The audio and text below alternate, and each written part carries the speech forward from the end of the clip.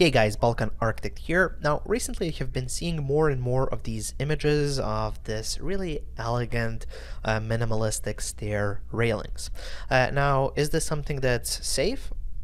I don't think so. Is it up to code? Definitely not.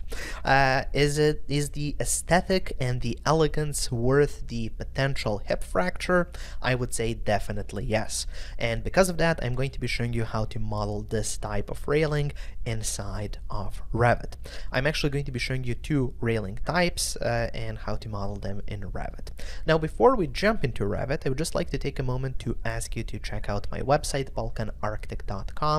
I'm going to link it up just below this video in the description and then also up in the cards above.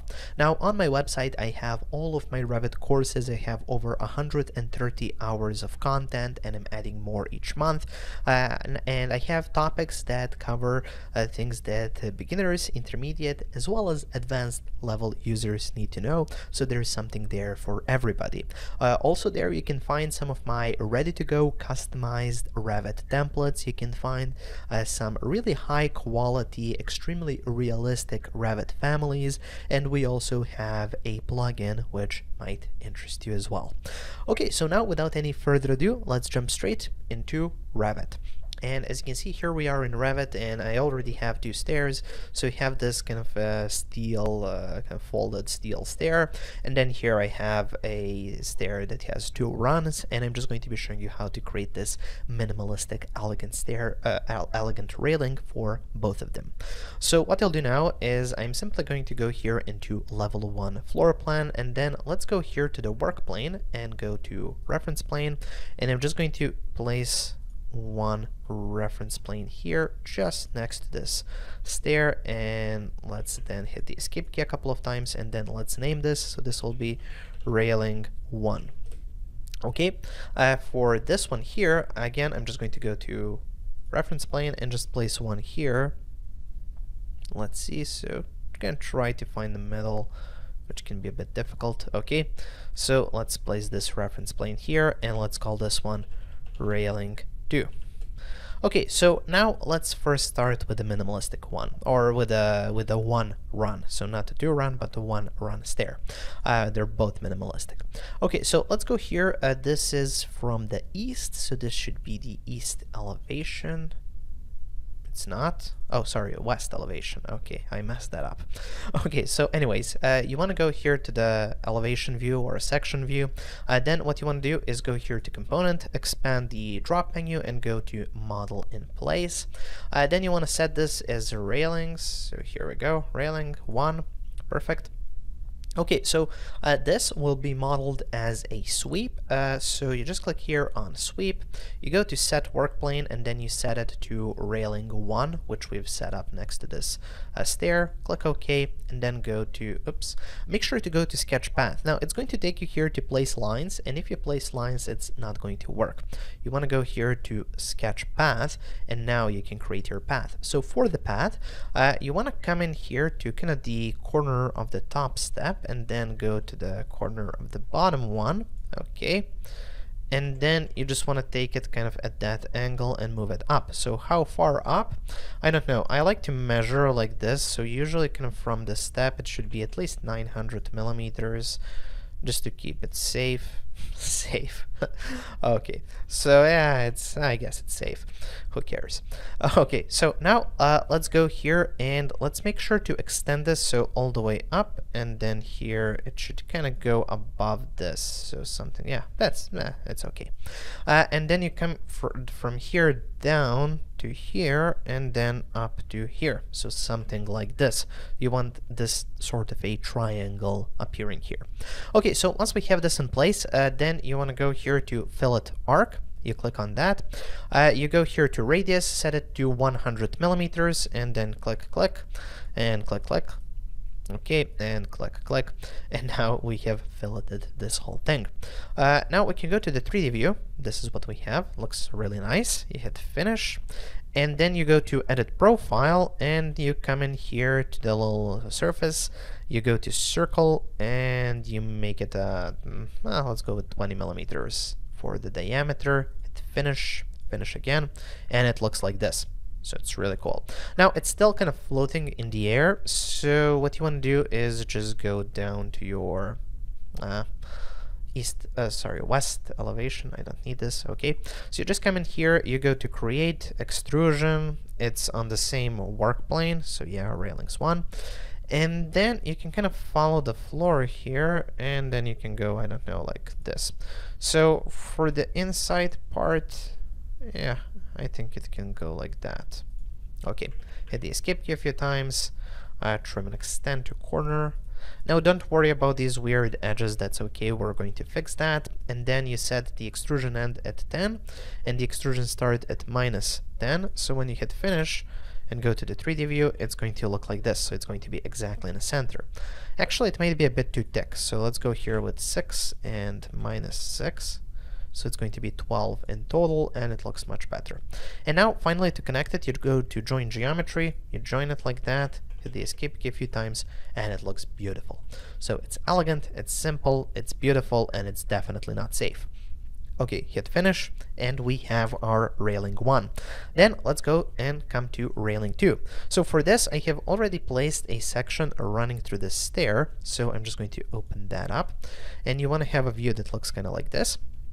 Okay, so once you're here, also you might want to set this to wireframe so you can see both runs. Okay, then you go to architecture, component, drop to model in place, and again this will be railings for the category, railings 2, perfectly fine, click OK, and then you want to go again to the sweep, click on the sweep, set the work plane. In this case it's going to be railing 2 because it's the railing 2 reference plane.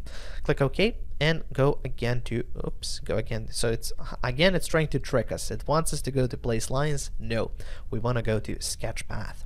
Okay, here you go to the line, and then you can kind of follow this line. So you can just go down like that, and then you can move it up like so, and then you can measure. So from the step up, I would go a little bit further up like this. Let's see. Okay, that's good.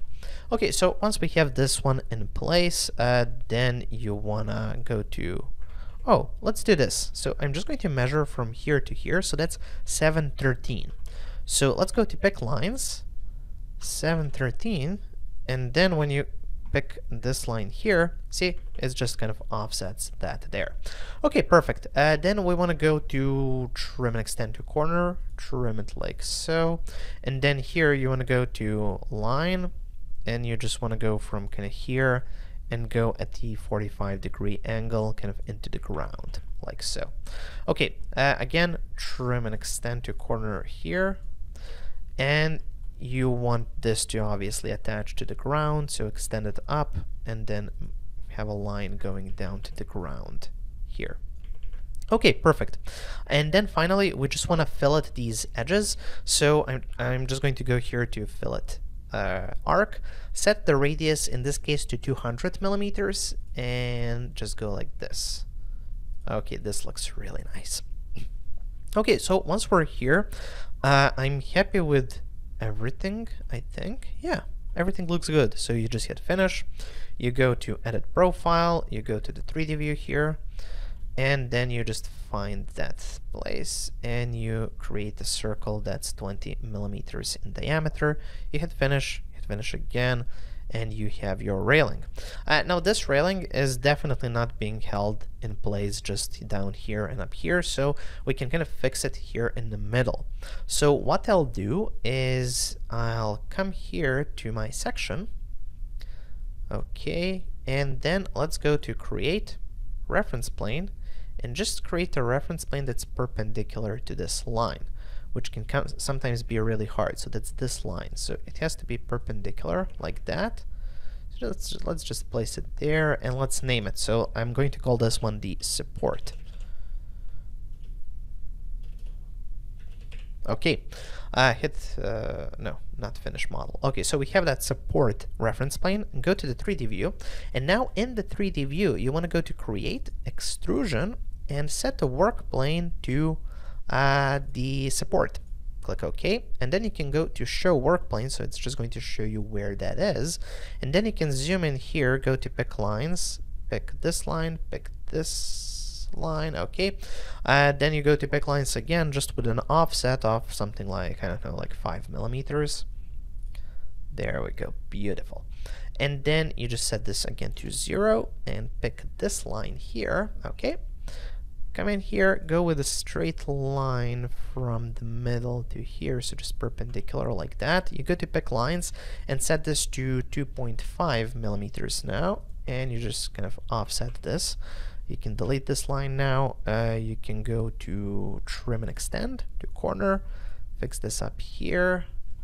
Okay, that's looking, oops, it's not looking good. Oh, I want it to be straight. Why isn't it? Oh, these lines are bad. Okay, so let me just delete this. Okay, so let's go like this. So just to make sure it's going perpendicular, yeah, so this is what I want. Perfect. Then offset 2.5. Perfect. Delete the line in the middle, and then you can use the split element to kind of split this here and make a gap, and then use trim and extend to corner to kind of fix all of this up. Perfect. Hit finish.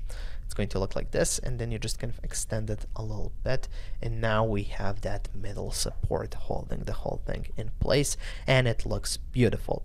Is it safe? No, it's not. Is it beautiful? Is it elegant? Is it aesthetic? Definitely.